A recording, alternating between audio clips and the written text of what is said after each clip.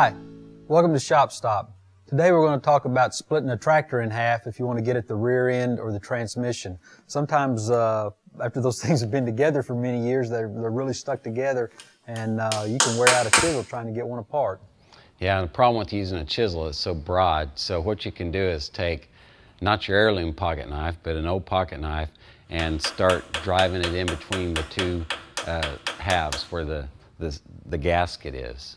So basically, as you start to hammer that knife in, it's thin enough that it actually starts to break that seal loose, and then so now as it's going to start to come loose, you need to balance that back half of the tractor somehow, and hopefully have the front half secured as well. Now on those small tractors, what you can do is take a piece of pipe and slip it over the PTO and have somebody, push down on the PTO. Another thing you'll want to do is make some studs just get some longer bolts that actually fit between the two housings and screw that in, and that'll help it keep a line coming apart and also when you're going back together.